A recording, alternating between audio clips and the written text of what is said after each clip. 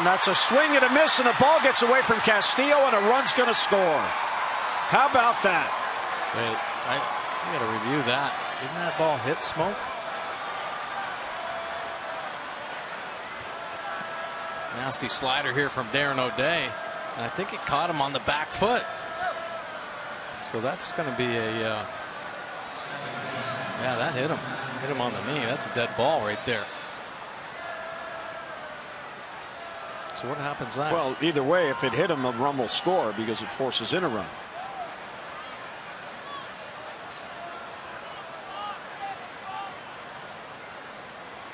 Buck and Jerry Meals discussing it.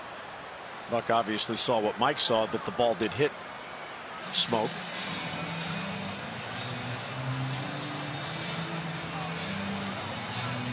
So O'Day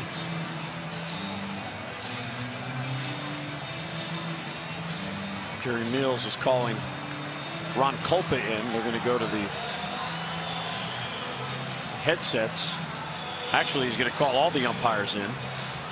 So they want to discuss whatever Buck's concern was.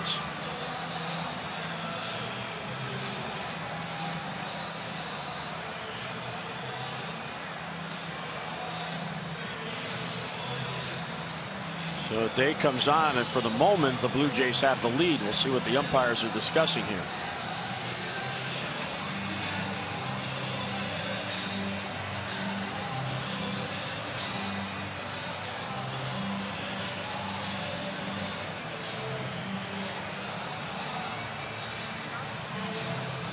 And they're going to go to the headsets.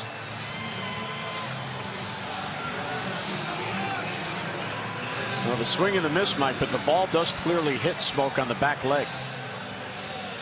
Right there. So if he struck him out, but then it's a dead ball.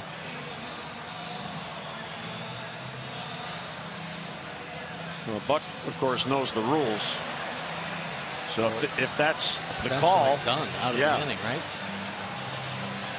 This is a very quick review. And he's out, so the run will be taken off the board. How about that? You had it, Mike. The swing and the miss, and it hit him, so the run is denied.